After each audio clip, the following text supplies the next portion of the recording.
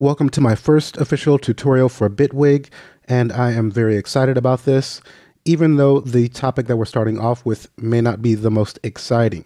But I really want to begin with creating a solid foundation with all of the basics, and then progress on to the more fun and interesting things like working with the included instruments, effects, mixing, sampling, and creating our own synthesizers, samplers, and audio effects with Polygrid. There's a lot to cover, and I'm really looking forward to future tutorials. I think this is going to be a fun and creative journey. So if you're new to Bitwig or just curious about it, I definitely recommend sticking around and checking this out, even though, again, I've said this is probably not the most exciting thing. But even if you are a intermediate or seasoned user, you still may want to stick around because there may be some details in here that you weren't quite aware of that you wish you would have known after finding them out. So with that, we'll go ahead and jump into this. And here we have the default view when you create a new project in Bitwig. And it may seem like a lot going on, but if you are a minimalist like myself, things can be simplified very quickly. So I could press I and hide the inspector, D to close out the device panel. Then I can press L to hide the clip launcher and B to hide the browser.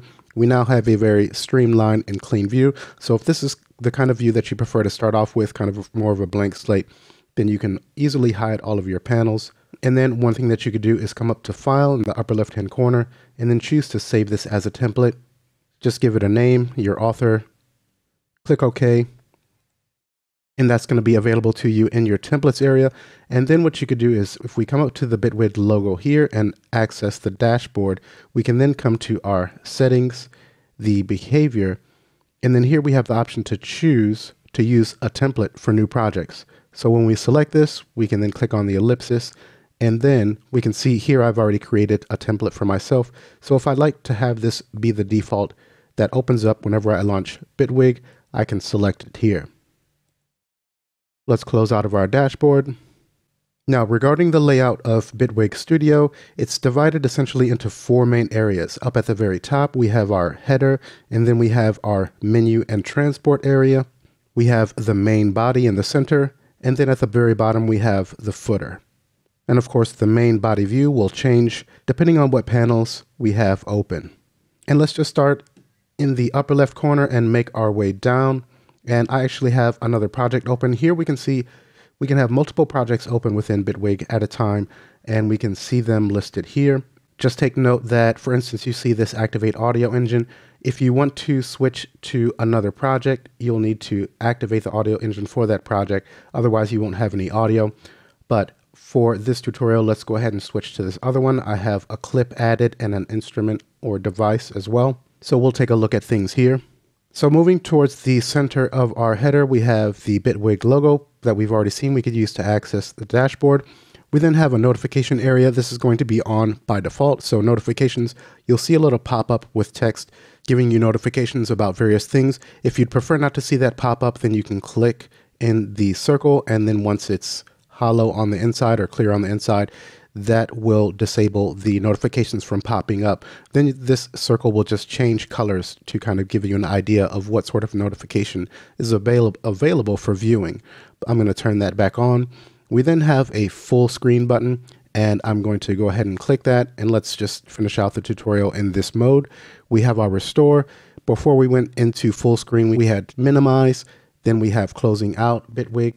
Now, if we were to right-click in the header area, we have a few options for the scaling and display profile. So if we'd like to increase the scaling for our interface, we can just click on that and just take this up.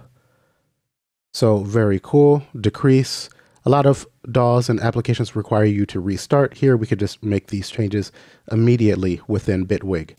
Now, right-clicking again, we have different display profiles. So if you're working on a single display, which is large or small, you have a tablet setting, dual display, and so on down here. Let's close that out. We next have our menu and transport area, which we'll take a closer look at in future tutorials.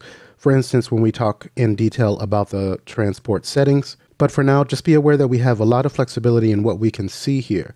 So any of the buttons that have these downward arrows, we have a drop-down menu that's going to pop up. And we can see this has the standard file settings or options. We can save, open, new project, and so on. But what's really cool about Bitwig is that we have these pins here. So if we'd like to pin any of these actions to the menu area, then we can just click on the pin. So new project, for instance, once I click that, we can see that there. So any of these, let's click on the play menu here. So if we'd like to have a button for automation right, we can click on the pin and we can see that that pops up above our overdub. We can see it up above. So this provides us with a lot of options and the ability to have a really clean menu area up above. We have add. So if we're going to be working with tracks and we'd like to add instruments or audio tracks, effects tracks, we could even pin these as well. So we could see that here. And we also have the ability to see the shortcuts that are tied to these different actions. Then coming to the edit, we have other options that we can pin as well. So coming back over to the left, we have the play, stop, record, automation. We have a CPU usage display, and if we click on this, then we have a DSP performance graph that we could take a look at if we're experiencing any issues or just are curious about how much the system is being taxed. We then have our disk usage meters here, our tempo. We can click, hold, and drag up or down or double click to manually put in a value, our time signature, our play cursor position, our metronome, which we can activate by clicking, loop we can activate here, punch in and punch out. Then we have our add, which we've seen, undo, redo. And the last thing I want to mention about this area is that some of these buttons will change depending on what we have selected. So if I click on the event here, our MIDI, we can see that we now have a button for clip. And once we click on that, there's a bunch of different actions that we can take or apply to this clip. If I select our FM4 device synthesizer, then we can see that this changes to device, and we have a couple other options here. So clicking on this, we can group, toggle active, load default preset, and so on. Now coming back to the left, we have our inspector, and this is going to update to show us more detailed information about whatever we have selected. So right now we have our FM4 synth device selected, so we can see a lot of information on what's going on with it, modulation assignments, and so on. If I were to select our clip here, then we can see that that changes. Our track, it updates again. We could do things like changing the color of our track and the clip contained within it. And if we double click on the clip here to open up the editor at the bottom, the edit panel, and our first MIDI note is selected, so we can see information on it as far as the standard information, its start position, its length. We can mute that note. We can choose a specific MIDI channel. We can see the key, its velocity, velocity spread. Now, a really cool thing is that we have operators and expressions that we can make use of when we have a MIDI note or group of MIDI notes selected. So starting with the operators here, we have a chance, and by default, this is going to be on 100%. So this is going to kind of determine how often this note is going to play. If I were to click and drag this down, then we take that percentage for the chance down. Now this ties in with the show note expressions button here, and this is on. By default, that's going to be off. But if we click on this button and take that up, then we can see that adjustments that we make within the inspector are going to be reflected here. So coming to our chance, let's be sure that this note is selected, and let's take that down and then select our chance, and we can see that that's been lowered here. And then as I increase here, we'll notice in the inspector that that is going to return back to the default of 100%. So we have our velocity, timbre, pressure, panning, gain, and again, these tie in with the expressions down below, our gain, panning. So we can actually apply panning to each individual MIDI note or group of notes, our pitch, timbre, and pressure. So if we show the pan view and then make an adjustment here, click, hold, and drag up, we can see that this changes to be reflected in our edit panel. We can also come here and make the adjustment. Double clicking on that, we take it back to the default. Let's click on that MIDI note And we can see that our panning has returned to 0% here. And of course, I'm going to do a detailed tutorial on the operators and expressions because these are really things that are awesome and cool to know, to really experiment with getting creative in your production. But for now, let's switch back to the device panel. And something else really cool to be aware of is that while we have our device, the FM4 synth selected, notice in the inspector we have show help. And then when we click on this, we can see a help menu for the FM4. And this is by far the best help system that I have ever seen. So we can see a description for the different parameters that are selected. If we choose our oscillator section, then we can see details about each parameter, and this functions in real time. So I can actually make an adjustment here and experiment based on the description and hear what these changes are going to do, which I think will help to reinforce your learning and speed up the learning process versus the traditional help material that you'll just read in a PDF format or whatever, just standard text. This is very dynamic and very useful. I think it's just an incredible help system. So we can select the output section and see information for this, the mixer. So this is just absolutely incredible in my opinion. Let's close this out.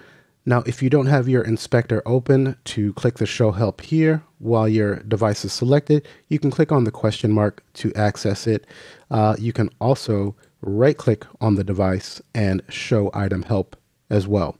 So you've got several options for accessing the help section. So making our way back up to the top, we have the clip launcher area, and this is another topic that we're going to visit in future tutorials because this definitely deserves more time to be spent with it. Just know that it is available here, and we can show or hide by clicking on the button here in the left corner. We can also press L on our QWERTY keyboard to hide that. To the right of that, we can show and hide our arrange view. If we turn that off, then we're going to see the clip launcher again. One of them does need to be shown. So we'll leave the clip launcher off for the rest of the tutorial. Now in this area, we'll see all of our track headers and some of the options here. We can see our track name. We have record arm, our solo and mute. We then can view our automation lanes by clicking on this button here. So if you'd like to add a lane, then you can always click on the drop down menu here. This is for our FM4 device. So these are all of the different parameters that we can automate. So if we'd like to add automation to our oscillator 1 frequency offset, for instance, we could just click once on that. And now we can see we have a lane for that set up. But let's go ahead and close that out. We then have a level meter for our audio signal. If we would like to add a new track, then we can click on the plus button here. And so we could start off with audio effects, an instrument, or note effects.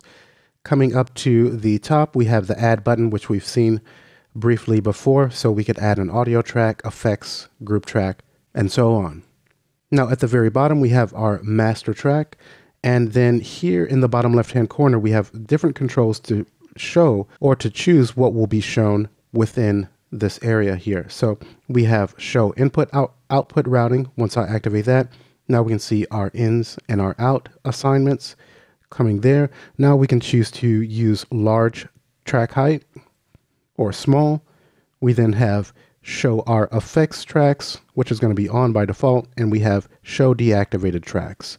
Now coming over all the way to the right here in the bottom right hand corner, we have automation follows clip editing setting, which we can activate and deactivate by clicking here.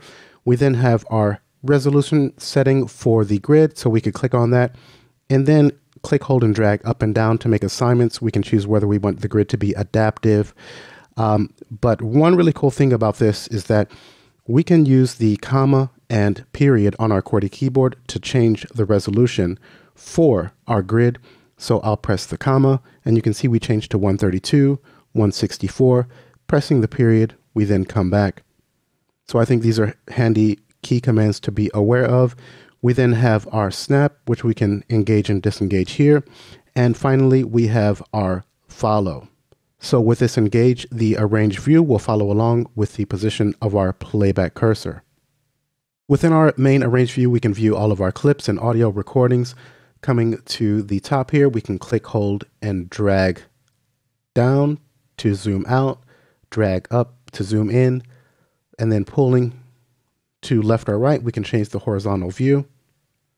If we right click on the beat grid, then we have a few options that we can change. For instance, if we'd like to see a real-time ruler, then we can see in seconds and minutes up above. Let's right click and take that back off.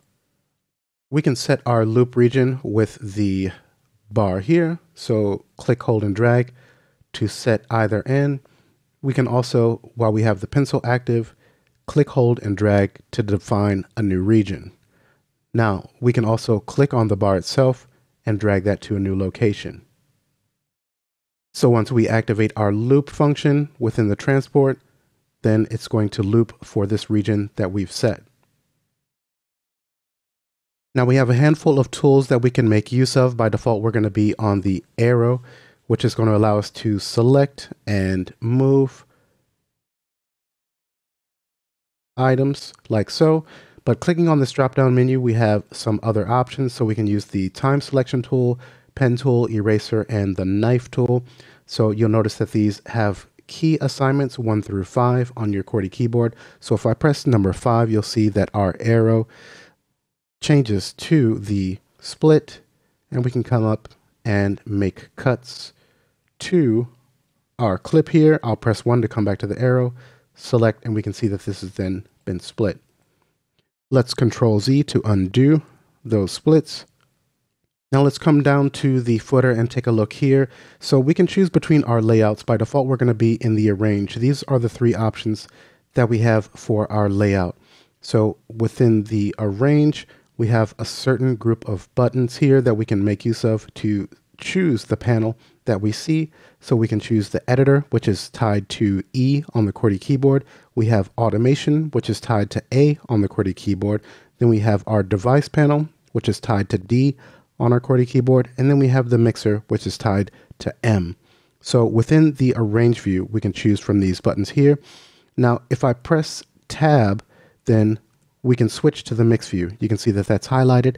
Now we could also just click on the word mix, and within the mix window are options for the panels below change. So we have the editor that we can view, or we can view the automation panel or the device panel.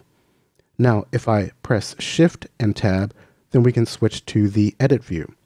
And within the edit view, we can view our device panel or our mix panel, or no panel at all, if you'd really like to have as much real estate as possible for editing your MIDI. And of course, we could also press I to close out the inspector, B to close out our browser. And I think this just looks absolutely gorgeous. It's a playground for MIDI fun. So let's shift and tab, and actually just regular tab to come back to our arrange. And of course, we will be spending more time talking about the mix and edit layouts in detail in coming tutorials. But for now, let's start to wrap this up. And just one last thing about the footer is this is really cool because you should pay attention to the area down below, because when we hover, you'll notice in the footer down below here, we're going to see fields that will pop up depending on what we're hovering over. And this is going to give you guidance as to what could be done. So we can click, you see the first field, click, select arranger clip. We can drag it, control click will remove from section, selection, and double click will make visible. Now, if we were to come to the device panel and say I hover here, then we can see that this is oscillator 1 mod. We can see it's setting at 67.5%. We see the available options, adjust value, control click to type value, double click set to default, triple click to type a value. Let's come up to our track header, and then we can see here we have select instrument track, drag instrument track, remove from selection, show devices, double click. So anytime you're lost, just remember to pay attention. This is going to give you information on essentially any parameter and button that you hover over. Is going to tell you what it is, what its setting is, and what your options are. So another tremendous help section within Bitwig. And to finish out, we will take a look at the browser. So we could access the browser by clicking on the folder button here, or I'm just going to press B, which is the default key for this. I'll press D to close out our device panel as well. Now we start off on the devices. And here we can see all of the devices that we have, and this is essentially our instruments, third-party VST instruments, our note effects, audio effects, so everything here. And we can sort by collection, location, and we have category. So let's come back to the location and then move on to the next tab. Here we have our presets, we have our samples, we have our multi-samples, music, clips, and files, where we can access files on our directory. And here I have set up so that I can easily access my sample, my own personal sample library here. We can see my drum samples, field samples, etc. But let's come back to the device. And then next in line, next to our folder, we have the project info. So we could put in a title, artist, original artist, and so on. Here we could put in notes in this blank area or lyrics for a song, whatever we'd like. We have our sections, our scenes. We have files, anything that you've recorded, plugins. We then, next in line, have our input output. We then have our mappings. Let's come back to the devices and I'll press to close that out. And finally, we have this keyboard icon. And if we click on this, we can bring up a virtual keyboard. And we can actually use this to trigger our devices. We have several different modes for this. We can choose here. And while this is active, I can actually press my touchscreen on my laptop. And let's close that out. Select our device. So pressing my touchscreen, I can actually trigger the device. So this is really cool. And again, several different modes to choose from. Okay, and so we will wrap up here. This has gone on for quite a while, but I hope that if you're just getting started in Bitwig, or if you're curious about Bitwig, this has answered some of the questions that you may have had and given you more information. And hopefully you've seen some things here that will help to make your workflow and process quicker. Okay, if you have any questions, leave them in the comment below, and otherwise I will see you in the next tutorial. Thanks for watching.